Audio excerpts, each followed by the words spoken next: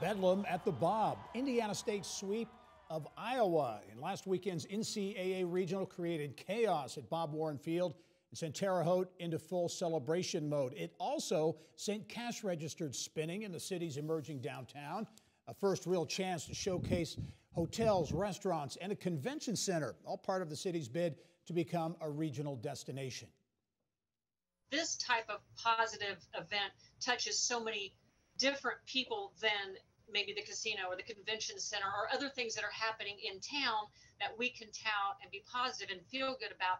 This has even a further reach to some other people that are like, you know, Terre Haute really is a cool place.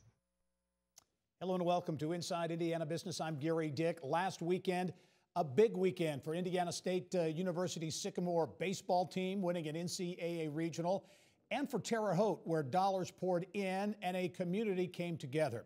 But as the Sycamores advance to the Super Regional to play TCU, it won't be in Terre Haute, but rather Fort Worth, in what some view as an unforced error, costing the city a golden opportunity. All that. I guess looking back and reflecting now, it would have been good to know that there was an opportunity to have a community discussion. We could have supported ISU in a way to ensure that this happened. I didn't really find out about the deadlines until yesterday that had already expired.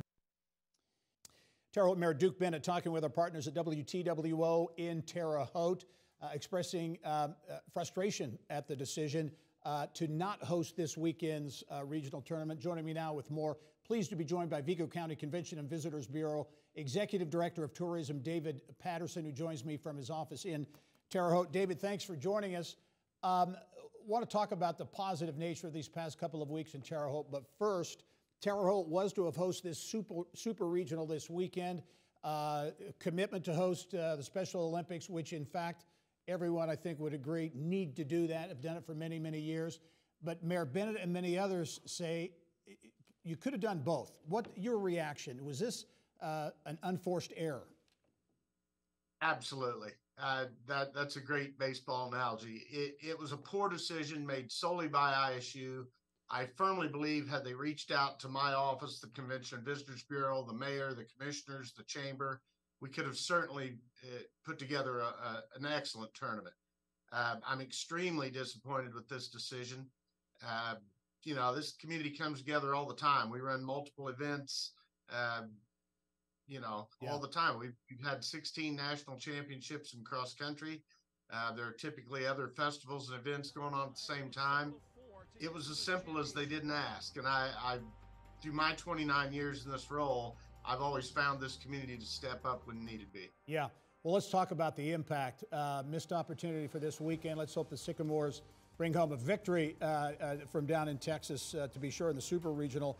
But talk about these last couple of weeks. You had a big firefighters convention, the Missouri Valley Conference tournament 2 weeks ago. Last weekend, the NCAA tournament. Stands were packed. Restaurants, bars, very active. What was the vibe like in Terre Haute?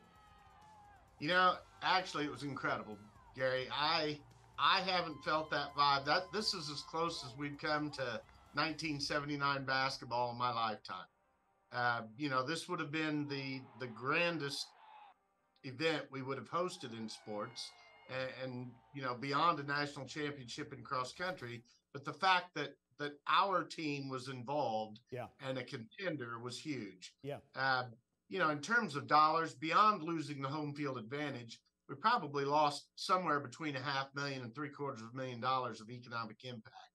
Those 2 previous weeks you had alluded to with Missouri Valley Conference, the firefighters, and then the NCAA regional, you know, that was probably just short of a couple $1 million that meant to our community. And so, you know, the key to this business is doing something all the time. And no logical progression from one to the other, but all are important. Hey, David, I want to ask you, do you feel, I've talked to somebody and I get a sense that this is maybe Terre Haute's time. You know, I've had some challenging economic times, but been a lot of investment downtown, some new hotels, a couple of new hotels on the books, parking garage, obviously the convention center, there's a casino going up, beginning to get these events. Do you sense that this is the time for that kind of that tipping point?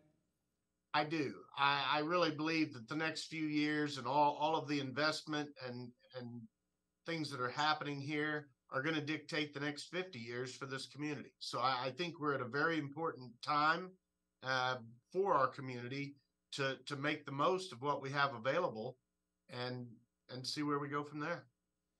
Well, David, you mentioned 1979. I was there as a student, so I remember that very well. That was an exciting time to be sure. I felt a sense of pride as an ISU grad watching on TV last weekend, and let's hope they do it this weekend and beyond. And good luck going forward, too. We'll follow your story. We want to report on this new business and economic development momentum going on in Terre Haute and the Wabash Valley, so we'll be in touch. Thanks for joining us. Thank you very much for having me.